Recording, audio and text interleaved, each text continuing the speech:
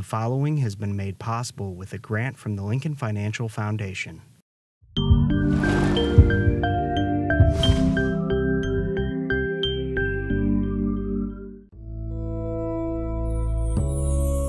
IV insertion.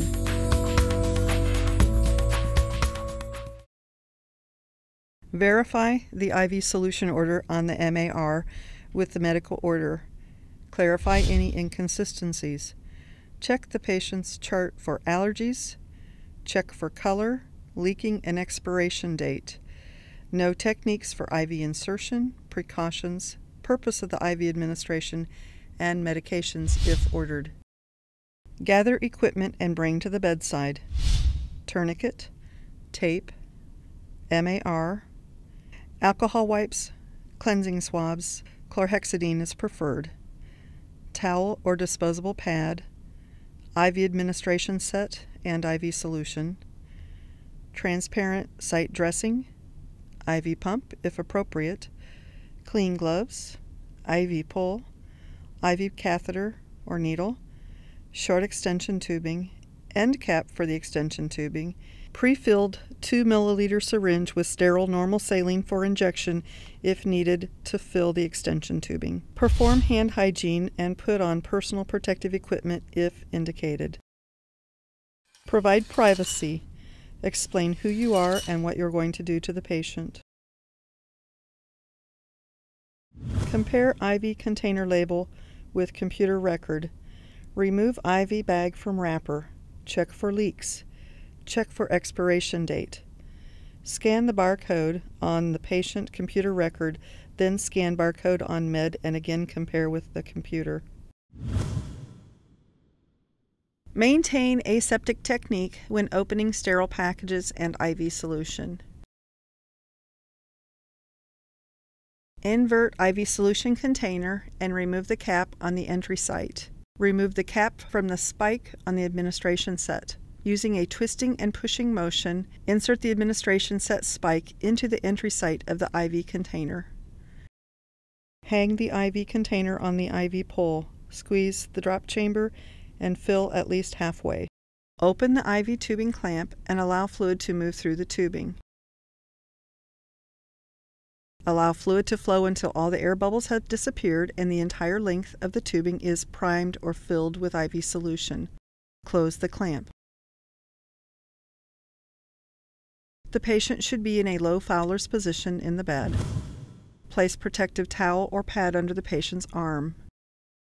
If using extension tubing, open the short extension tubing package. Attach end cap if not in place. Clean end cap with alcohol wipe. Insert syringe with normal saline into the extension tubing. Fill extension tubing with normal saline and apply the slide clamp. Remove the syringe and place extension tubing and syringe back on package within easy reach. Put on clean gloves. Determine the most desirable accessible vein.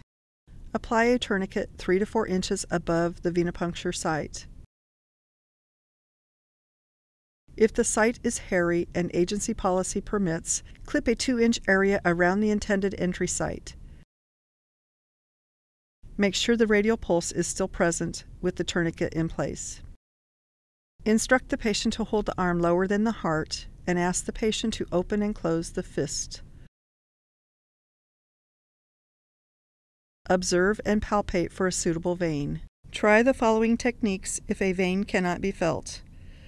Massage the patient's arm from proximal to distal end and gently tap over intended vein. Or remove tourniquet and place warm, moist compresses over intended vein for 10 to 15 minutes. Cleanse the site with antiseptic solutions such as chlorhexidine or according to facility policy. Use a back and forth friction scrub for at least 30 seconds. Do not wipe or blot. Allow to completely dry. Avoid touching the prepared site. Hold the catheter by the hub in your dominant hand, bevel side up, at a 10 to 15 degree angle. Use non-dominant hand, placed about 1 or 2 inches below the entry site, to hold the skin taut against the vein. Ask the patient to remain still while performing the venipuncture. Insert the catheter from directly over the vein or from the side of the vein. While following the course of the vein, advance the needle or catheter into the vein. A sensation of give can be felt when the needle enters the vein.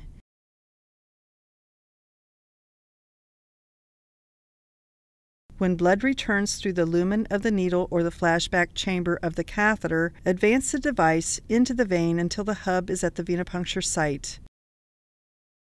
Release the tourniquet. Quickly remove the protective cap from the extension tubing and attach it to the catheter or needle. Using antimicrobial swabs, cleanse the access cap on the extension tubing.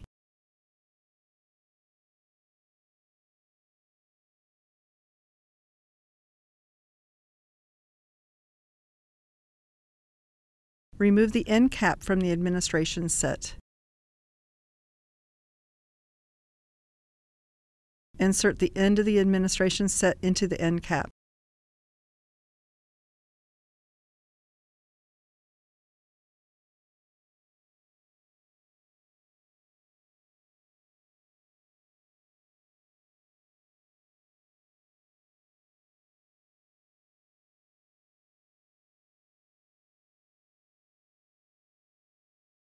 Stabilize the catheter or needle with your non-dominant hand.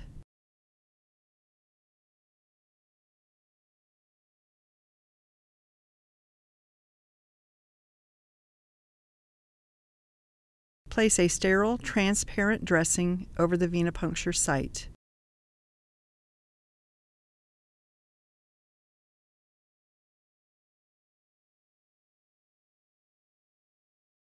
Loop the administration set tubing near the site of entry and anchor with tape close to the site.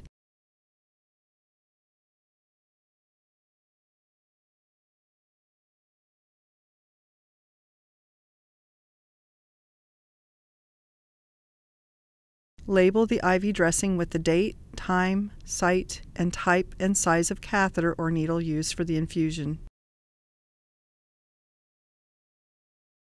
Open clamp on the administration set. Set the flow rate and begin the administration.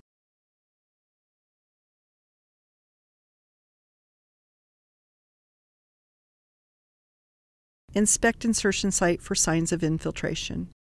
Remove equipment and return the patient to a position of comfort. Lower bed to lowest position. Remove personal protective equipment if used. Perform hand hygiene. Return to check flow rate and observe IV site for infiltration 30 minutes after starting infusion and at least hourly thereafter. Ask the patient if they are experiencing any pain.